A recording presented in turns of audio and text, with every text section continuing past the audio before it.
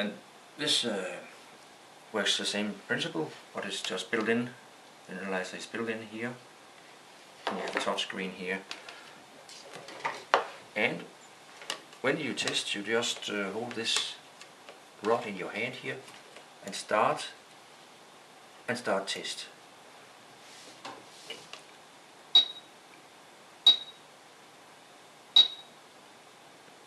Now see, it supposedly scans the body through here, the organs and different things.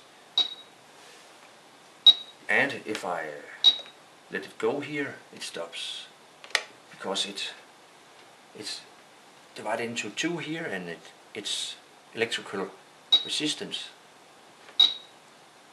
So you have to, of course, hold it in your hand. But I found out I could use a paper cloth instead to keep it going, and it works just fine. You can also use a resistor like this. Put it in here in this. You can see this. Plug it in here, and there it goes. I can just show you meantime what's inside. Just screw this off, and you can look inside. You see there's nothing but cords in here to connect to these two metal rings or cylinders.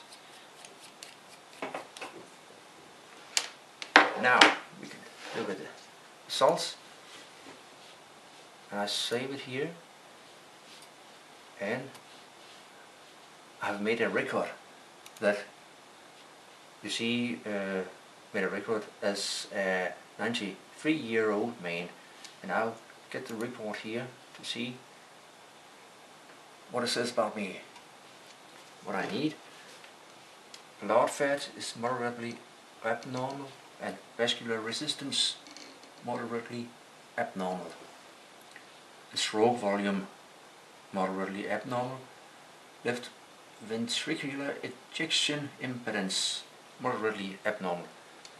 So it's typical things for a 93-year-old man we see here. We can even look at the eye here, the eyes, and we have sagging eyes, and we have collagen eye wrinkle. Yeah, that would be true for a 93-year-old too.